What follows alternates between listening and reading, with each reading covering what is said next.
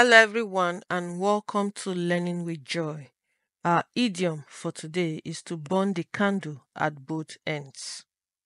To burn the candle at both ends means to overwork oneself by doing too much, often by staying up late and getting up early, leading to exhaustion. It suggests that someone is using up too much energy in different directions and might eventually suffer from burnout or fatigue because of it.